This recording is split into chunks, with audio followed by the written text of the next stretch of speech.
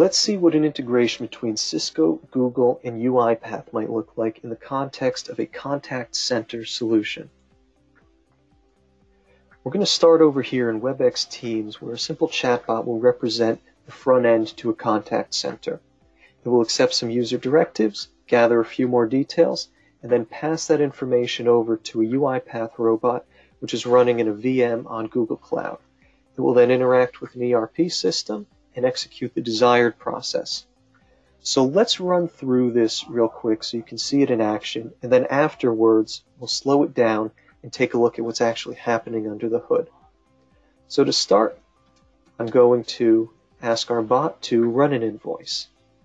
It'll ask for the ID, we'll give it a number, and then as soon as it contacts the UiPath robot, we'll get a response back.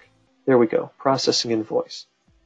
So over here, the robot is bringing up that invoice, it's scraping some information out of the PDF, and it's going to enter that into our ERP system.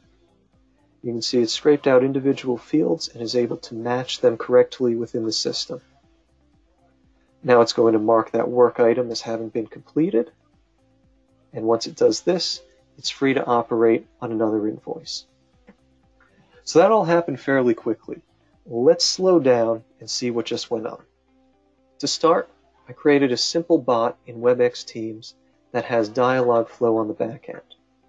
It operates on the run invoice intent, which is triggered by this simple invocation phrase, run my invoice. It then grabs the ID of that invoice and passes along some extra information so our UiPath robot knows which process to execute. How does it do this? It sends it through our connectors platform built on Node-RED, enters here, saves the context of that call in case we have multiple calls at the same time. We'll know which one we're operating on. It then sends that process and the ID along to the robot. If anything goes wrong, we send an error back to dialog flow. Then the robot comes up. It's just operating here in a Windows VM in the cloud. As soon as it starts up, it calls back and sends a response that it's operating on the indicated invoice. And that's what we saw here. So out of the box, you have a full feedback loop between the two bots. Then when it's done, it is available to process more directives.